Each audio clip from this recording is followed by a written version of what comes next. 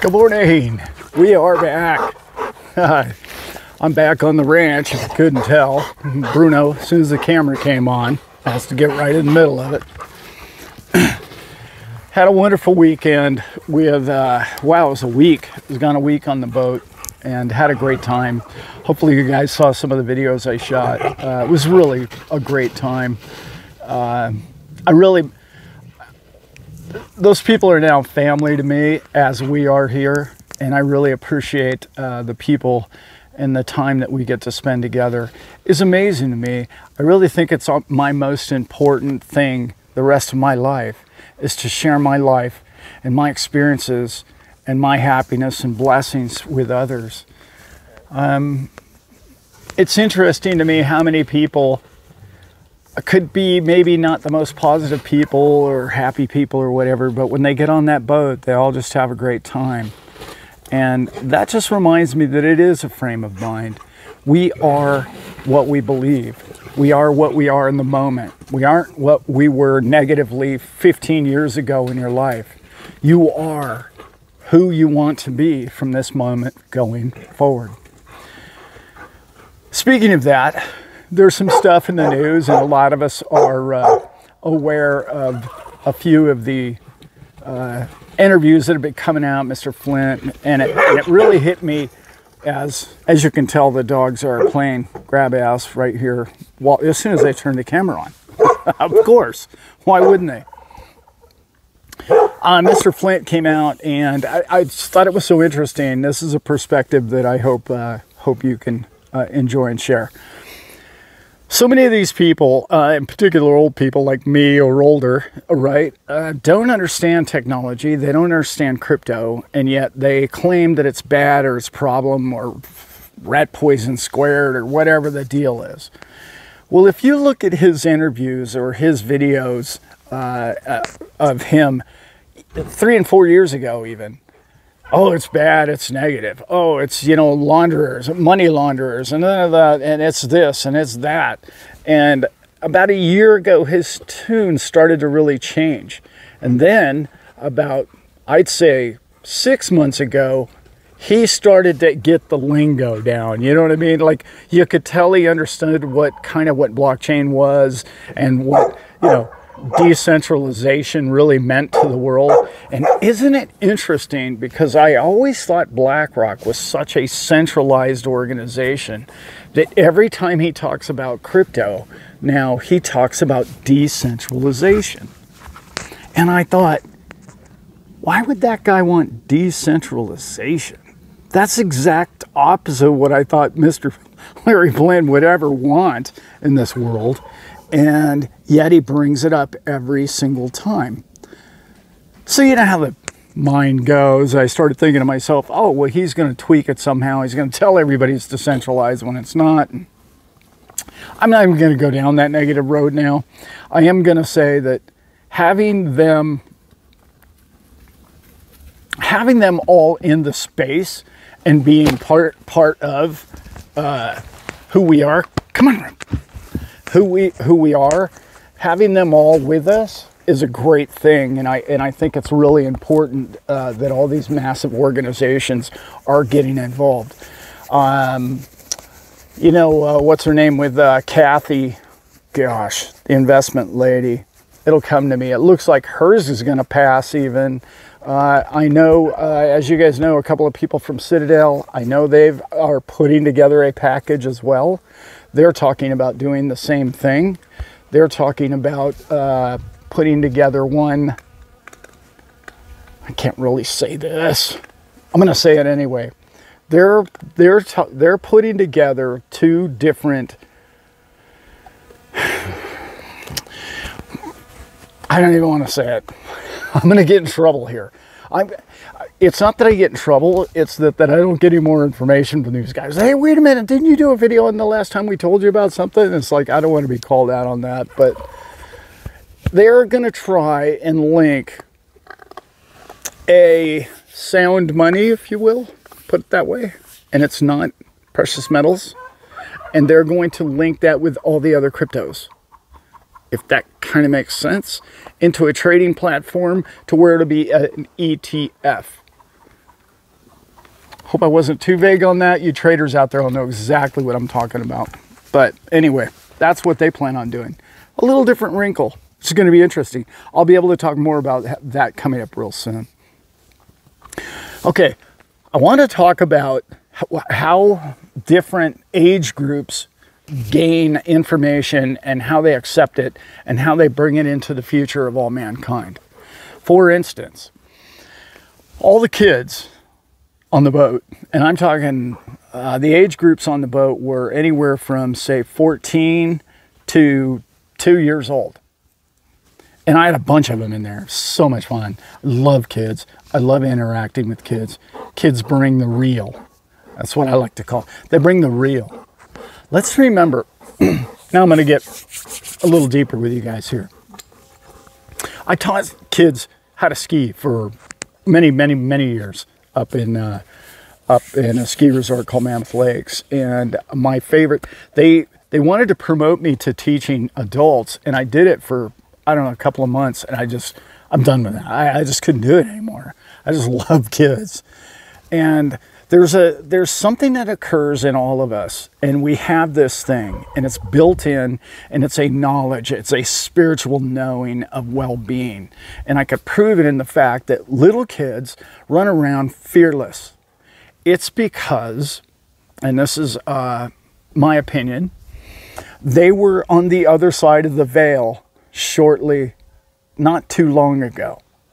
They remember being weightless. They remember being spiritual. They remember being free and easy as they were simply a vibration or a thought in heaven or whatever you claim that source, light, energy, place in which we all pass and go to or come from. They have been there more recently than the rest of us. So what you can see is in the younger they are, the more playful they are, and they don't think they're going to get broken or hurt themselves or do anything wrong. They just are free and they run around, especially when you get 2 or 3 of them together.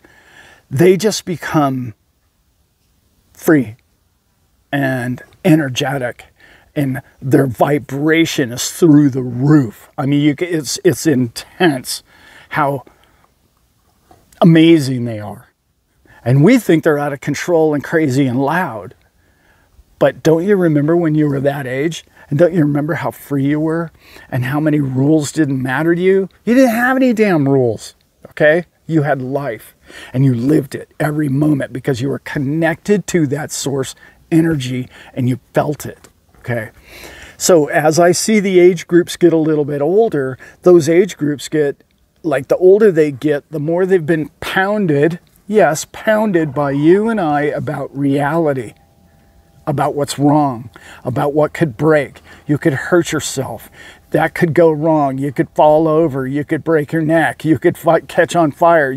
All of these things, okay? You could get arrested. You could get a D instead of an A. All of these things that we put upon our children from the moment that they're born virtually these days. Kids are expected to know their alphabet before they even go to kindergarten. You are putting reality upon them in a sometimes very negative light. I'm just going to put it to you like that. I see it all the time. And you can tell those strict parents because the kids are strict and they're not free anymore. Yet their younger brother and sister still are, and they're running around happy and free. I just want to remind us all that we are part of an incredible universe that believes in freedom and believes in spiritual growth and happiness. And remember, get out there, get in it, enjoy it, okay? Back to Larry and the big guys. When you see people who get it, when the light bulb starts to go off with them, and then they start to contemplate. They've had the people who are younger, almost always, teach them, hey, this is what crypto means to you. This is how you build a business model. This is how you create financial.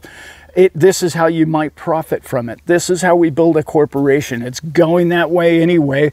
I don't care if you like it or not, Mr. Flint. It's happening. We need to adapt. We need to adjust in a business manner and get out ahead of where all the youth are. Because why? The youth know. The youth know what's happening. They use it. They live with it. They're born with it every day in their hand. And whether or not us old people think that's good for them or not, it does not matter and simply is not relevant. That's your thoughts. That's your beliefs. That's your negativity. Those are your fears about 5G and the rays and all the things and technology and AI is killing us all. Those are your fears, not the youth's fears. They don't see it as fearful. They see it as functional.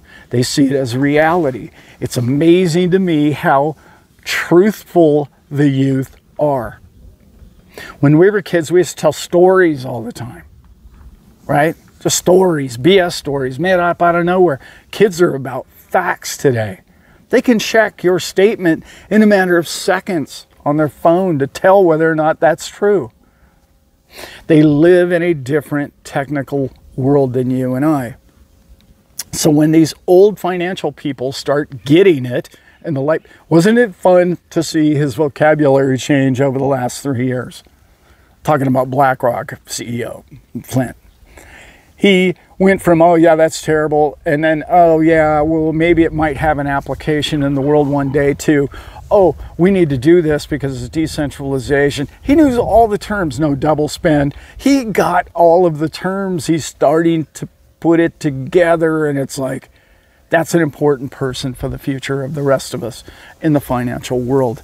You and I are in the right place. I tell you that all the time. It's more evident to me, and it's more obvious to everyone around me. I couldn't believe everybody, so of course, everybody on the boat knows me as Captain Crypto, basically. And they come to me and I'm like, hey, Alan, wow, how about that whole Bitcoin thing? It's way down, you know, oh, crypto's tanking. It's terrible. I look at him, I go, well, excuse me, but Bitcoin was $15,000 in January and now it's $30,000. I'm pretty sure it doubled this year. I'm pretty sure that's double. And they're like, well, yeah, but it used to be 69. Well, yeah, no, that's right. Didn't go to zero, did it? No, it didn't. It's being adopted by all the major corporations around the world. And about all the banks in the world are starting to adopt XRP, people. I can't even talk XRP with most of these people because it's just go right over their head. So you have to start with Bitcoin and you have to get the basics down with them, and then because they're pretty well-to-do people and they don't see it the way you and I do. They see it as it's still a liability and a risk to their wealth. And I understand that. If you had a lot of wealth, you would be more conservative with your money as well. So that all sort of makes sense. I don't mean to be all over the board here today, but I haven't spoke to you guys in a while. Well, I know I did on the boat, but I'm so excited about where the space is, where we're going, what's happening. It's all adoption, and it's happening now. You know what it reminds me of? It reminds me of that one of the last pages of a great book, and you feel it, and it's starting to get thin, and you're like, I don't want this book to end. I won't have it. Is there another? Is there a sequel? Is there another volume? I'd have to know. And we're at those few pages or a page or two left. And we're at that point where you're turning that last page to see the last page. And it's the war. Remember we're in that war phase, the third phase? And we're in that war phase to where it's boom, that page is falling over and it's too late for them to stop it. Entirely too much adoption, and they know it. And now they're sitting there going, okay, well now what we have to do, so the last page of the war is going to be this. Remember this, because this is what we're going to live through the next few months. because I really believe we have a big bull market coming. And I know the economy could get bad, and I know there could be a crash, and I know all that. I hear it from every economist out there. But bottom line, they've been wrong for a long time. Does that mean they're always going to be wrong? No. But I'm going to tell you that prosperity is what you and I have, and what I see coming is prosperity for you and I. And that last page of what they're going to do is they're going to get it fearful. They're going to make the last battles fear. They don't want everybody and their brother leaving securities. They don't want everybody leaving their 401ks and putting all their money into 401k into XRP or Bitcoin or Cardano. What they are going to want everybody to do is slow the roll and do 1 or 2 or 5%. Okay, and they're going to still lay the fear on thick to make sure that they don't get in, and how the normies come in real slow instead of piling in all at once. That's the part we're at in the war, in my opinion, because there's too many fat cats that want in and they want a slice of this pie, and that corporate money is coming. It's here, and they're already. You've heard me say this for a year now. They've already been buying crypto for their friends and family, and now it's become very obvious to everyone. Okay, anyway, Kathy Woods was the lady I was trying to remember. It looks like she might get us ETF before BlackRock, which would be really cool on multiple different levels, but it would make sense because then that wouldn't look so corrupt. I don't know, in some crazy way. I'm sure she's part of some gang, one of the two families running around at the top up there. All right, guys, it's so good to be back with you guys. And I am also going to be doing some work. I'm going to do some live streams this coming weekend. Oh, by the way, it's Friday. Happy Friday to everybody. And you guys have a great weekend. And I'm going to do some live streams, and I look forward to that coming soon. And if you would like to support my Patreon and support what my wife and my son and I do on this channel, it's amazing the response we've already had. So many people. Link will be below. And I love you all, and I will see you soon.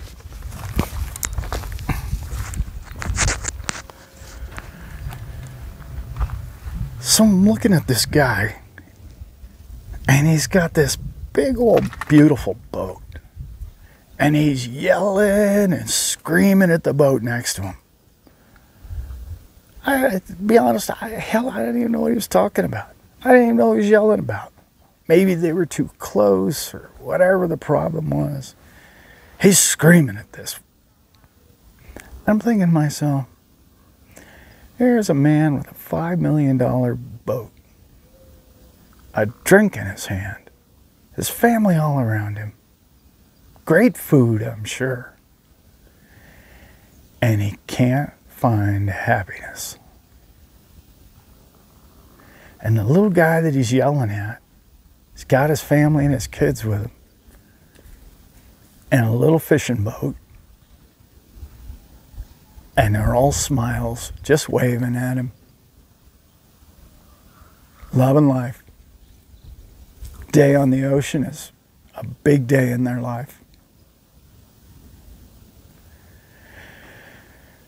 Be careful about wealth, my friends.